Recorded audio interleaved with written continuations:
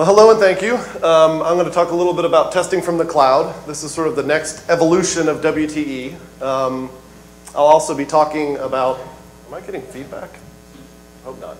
I'll also be talking about a little bit quickly just to tell you what WTE is if you don't know. We'll do a quick little run through history and then I'll talk about what I'm doing in sort of the next gen of WTE. My background. So I started out life actually as an economics major and realized people would pay me to fart around on computers, so switched over and got a master's in MIS. Started out life as a developer, have been a DBA, a sysadmin, a pen tester, and now I'm just a general security guy. And I've had a long history of Linux and open source. I think in 2000 was the last time I had an actual box with Windows, and since then it's been Linux. So I've had 11 years of Linux. I'm somewhat biased towards that, which made the Live CD project rather good for me. And I'm on the board and I'm fun employed until October 1st, and then I'll be at RAC. So, quick history. It all started one fine spring day when I was reading my email, and this email came in about the summer of Code 2008. And it said, hey, we want to do this live CD thing. And I thought, well, sweet. I like AppSec. I like Linux. This is both of them. You know, you've got your chocolate in my peanut butter and your peanut butter in my chocolate, right? This is perfect. So I applied. And later that summer, I finished, or actually later that fall, September, I finished the first release of the live CD. And it was strictly an ISO image that you could boot. That was it, with a few, I don't remember how many tools, 10, 15 tools. Since then, I've had a few more releases, right? 2 in 08, 2 in 09, 1 in 10, and now 2 this year. And starting after AppSecU, no, actually I did it for the AppSecU release as well. Not only did I produce an ISO image, but I started making VMware and VirtualBox images, because as I was using this ISO, I realized, one, it's a pain to keep updated, because if there's a new tool, I have to gen a whole new ISO, which is annoying. And then number two, I wanted persistence. If I'm putting data on this thing, I wanted it to stay. And if I make a VM, the data stays, right? I can pause it, I can go get coffee, I can come back, I can fire it back up and keep working, right? And this is what I use when I do web app tests day in, day out. I create one for a client, I do the testing, when I'm done, I toss it away, the client data goes away, no problems. Last time I counted downloads, which was a long time ago, November of 10, there were 330,000 downloads of various versions of the live CD since I launched it. The poor host that I'm using, who gave me unlimited bandwidth and storage for $250 for 5 years, I've already used 5 terabytes of their bandwidth. Yeah, I think they're being nice to me. They can't not have noticed, because I've got to be that one weird blip on the chart that's way off the radar. And I had 81,000 downloads in 1 month. That was the most downloads I've ever had. And this was like honestly something I did kind of on a whim over the summer because I thought it'd be cool. And it just went nuts. So when I decided that, you know what, this ISO thing and the live CD thing wasn't going to work, I renamed it. I said, I'm going to call it the web testing environment because I'm doing more than live CDs. I'm doing ISOs, I'm doing VMs, and now I'm packaging individual tools. So now it's sort of this a la carte, what do you want, and we can create it. Because I've abstracted out all the pieces. And I've said this stuff, right? I have VMware installs, VirtualBox installs. I created a USB install on an earlier version, but honestly it was so slow you wouldn't want to use it, and I wouldn't give it to my enemies, let alone my friends. I've used it for many training environments, and we're going to talk about the cloud. And starting with the WTE release, I moved over to Debian or Ubuntu packages. And if you take the tools I've done and the 26,000 packages that exist for Debian, like, what do you want, right? I was doing a class yesterday, and I was showing an example of CSurf, and I needed a quick HTML editor. I installed Bluefish, because you just apt-get install Bluefish. There's an HTML editor. I can show them a demo, right? Bam. It's really quite nice. And then the goal, right? The goal here was to make security tools and documentation cake easy, because there's not enough people doing security as it is, so I want the barrier to entry to be ridiculously low. And this is sort of a compliment to OWASP, let's make security visible goal. The other thing, besides being easy for users to use, I want it easy to be updated.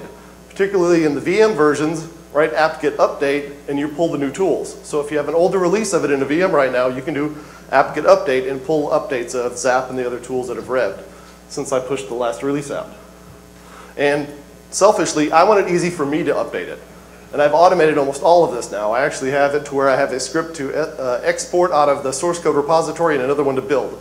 So I can go to the source code, update the package, run 2 commands, and I have a new Debian package, which is Lovely. And just to note, this is focused just on application testing. This is not sort of a competitor for Backtracker to try to do general network pen testing. That's not my bailiwick. I don't care to compete with them. Backtrack is fantastic for network pen testing. So quickly, what's on WTE? Well, here's what it looks like when you boot it up. Well, not the Unity version of Ubuntu, but a standard Ubuntu. And I create an OWASP directory in which I put all the tools that I have, and then I put subdirectories for tools so they're categorized, right? So if you're new to AppSec and you don't really know what JBro Fuzz or Dirbuster is, I'll throw it in a fuzzer directory so you have an idea. And as an aside, all of the packages are created that if you install just, let's say, JBro Fuzz on your Ubuntu system, it will create an OWASP directory, it'll create the fuzzer directory, and JBro Fuzz will be in there. So it dynamically increases and shrinks that menuing system automatically for you, or lots of bash. There's 29 what I would call significant tools that I've packaged. These are all the OWASP tools, and these are the not OWASP tools. And then why is it different? Well, things like the browser comes with 20 some odd add-ons pre-configured. Any proxy that I have on WTE already has a Foxy proxy entry, right? So you can just load this thing and go. There's no like fiddling around with, oh, what's the 8080 is for Zap and Burp is on 8088, or it's all pre-configured. I have a ridiculous number, I think it's up to 70 some odd user agents. So if you want to be an iPhone 3, you can be an iPhone 3.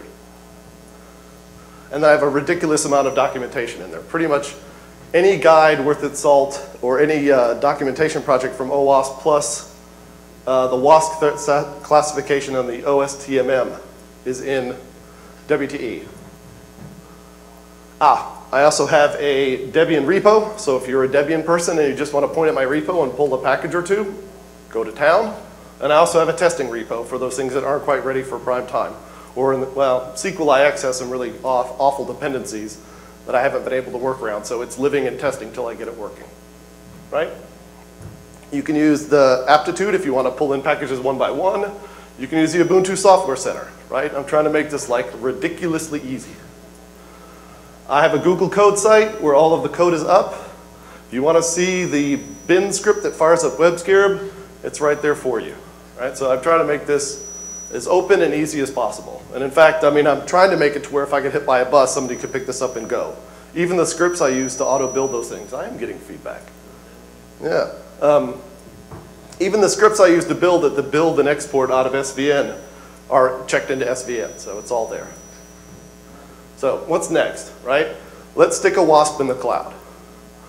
Right, so I've got the ISO thing pretty well figured out. I've got the VMs figured out, and I thought it would be really cool if I could just like dynamically fire up a thing in the sky, right, and have my testing tools, and there it was, and I could test it when I'm done, you kick it away, right? So let's see if that's possible. Well, so how do you cloudify, because we got to make more words, WTE, right? Well, you pick a cloud provider, you do an Ubuntu or a Debian install, you add the WTE repository, and then fun ensues, right? So coincidentally, I forced this into a 12-step program, right? Currently, all this is manual. I wanted to have more time, but I did not have more time to automate this. That's the next thing for me next week, because I'm in between jobs now, and I have next week off. So I will do that next week. And it took about 30 minutes. Most of that time was waiting for the packages it takes to take a Debian or Ubuntu server into a Debian or Ubuntu desktop, right? So if you need a full desktop, that's a lot of packages that get pulled down before I can actually show you a UI. So go get a cloud account. I used Rackspace in this case because I was familiar with it, to be quite honest with you. I picked Ubuntu 10.10. I chose some RAM. I chose 2 gig, which is actually twice what I run it when I run it in a VM, but it's silly cheap, so why not? I started the server, which generates an email to me of like, here's your IP. I SSH'd in. I apt-get install Ubuntu desktops, and unfortunately, one of my packages had a dependency problem, so I had to list out all but that one instead of just doing apt-get install OWASP WTE star, which is how I like to do those installs, because I'm lazy. So unfortunately, I had to list out all the packages, but you do this thing. This is the thing that takes about 30 minutes, because it's got to pull down a ridiculous amount of packages to get all of GNOME there. You have to add the partners repo because some of the tools demand Sun's JVM. as well as a WTE repo. I added NX Server. Are people familiar with NX Server? It is basically Windows desktop, right, for the Linux platform. So you can get an optimized X connection between you and it. There's a PPA for the free NX team, and there's a minor fix you have to do to make that work. That's another little pain point I'll talk about later. I added an OWASP user. I fired up GDM. From there, I fire up an NX client. I put in the IP address. I tell it it's running GNOME and give it a display size. Log in, let it connect, and I've got a cloud instance of WTE. 30 minutes or less. It was beautiful. Really fun. And so if you get banned, or even better, like you're on the kickoff call, well, just do this before the kickoff call. And by the time the kickoff call's done, you've got your environment, right? No problems. Let's test connectivity. So I went to Wikipedia. I put in cats. Let's test the tools. I captured cats. I changed cats to dogs. Right? So I'm intercepting in a proxy in the sky over across the hotel crappy network. And setting this thing up and doing that test cost me 23 cents. It's ridiculously cheap. I did a little math. Right? If you do a Linux system with 24/8, you run it for 40 hours, $5. If you do that for Monday through Friday for 24 hours a day and you assume a gigabit of bandwidth, which is ridiculously high for web testing, you're looking at $15.48. If you do this for 30 days, for 24 hours, and 4 gig, which is also a ridiculous amount of bandwidth, it's a gig a week, right? That's $88. So I mean, you can get a testing platform up for nothing, and quickly, which is really sweet. So now what? So I manually did it. What's next? Well, I want to create a WTE cloud package to automate some of this manual junk, because that was annoying, but I had to figure out what had to happen, so that's done. And I can take out the one tool that's problematic. I want to make the configuration steps into a script and include that either as a post-install or a pre-install as part of that package, so this is all just gets done. You install WTE Cloud, magic happens. And then, like I said, I want it to be a single step, right? Just install that one package and bam.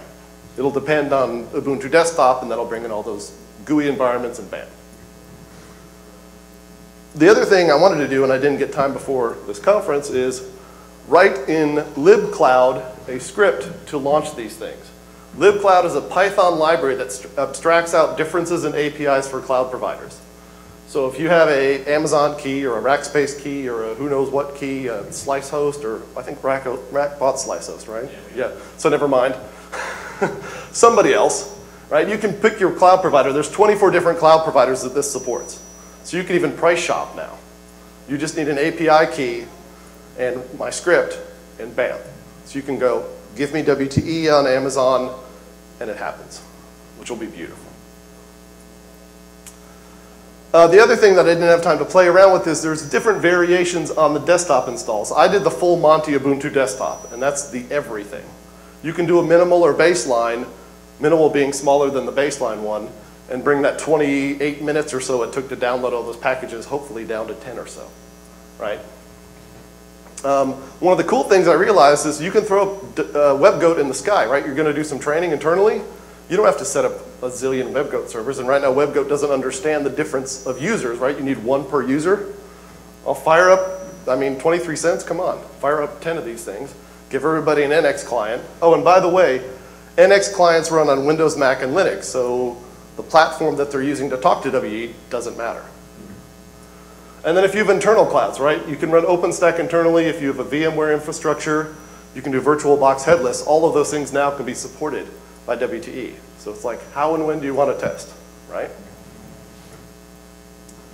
Document, document, document, right? So next week when I'm not working, I'm going to document and post the current manual process. So if you want to, unfortunately after next week, go do this for yourself, the process will be there. You can follow the steps and it should work no problems.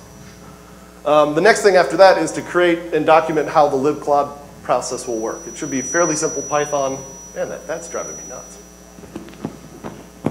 Anyway, it should be a fairly straightforward process. And then I'd like to write tutorials for various providers. I've only tested this on Rack so far. Man, this is awful. Is it this thing? Is there an off? Keep keep talking, I'll play with it. Okay, yeah, that's just driving me nuts. I want to write tutorials for the various providers, at least for Amazon and Rackspace, the two biggies, right? So that if you if you already have an existing Amazon key and you want to make this work, fine. If you use Rackspace, fine. So anyway, I need to document this stuff. Unfortunately, it's a little bit thin, but it will get there. Okay, problems. So I started to do this POC and I wanted to see what would happen. Well, I had a few problems, right? All of my stuff has been for i386 because that's the most universal thing to do, particularly for VMs. Well, Rack gave me an AMD 64 CPU, which is really cool, except for like the Firefox I have is for i386, and one of the dependencies for SQL map doesn't exist on 64-bit. So, yow. And getting a 64-bit NX server was a bit tricky. I think I'm probably going to end up having to make my own 64-bit NX package and just push it into my repo. It's workable now, but it's not perfect. And just annoyingly, right, it doesn't look as pretty. The WTE theme gets lost, right? When you do that update, you get the default Ubuntu or default Debian. I'd like to figure out a way to get the theme automatically applied, just selfishly. And I think it looks cool, so why not? So how can you get involved? Well, you can join the mailing list. It's been a ridiculously low traffic mailing list this summer because I've been ridiculously busy in my personal and professional life. But it is low traffic, and that's a path I use to announce what's going on.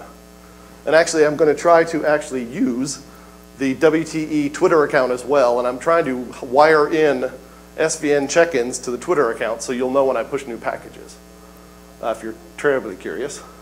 You can download a VM or an ISO or play with the cloud instructions after next week.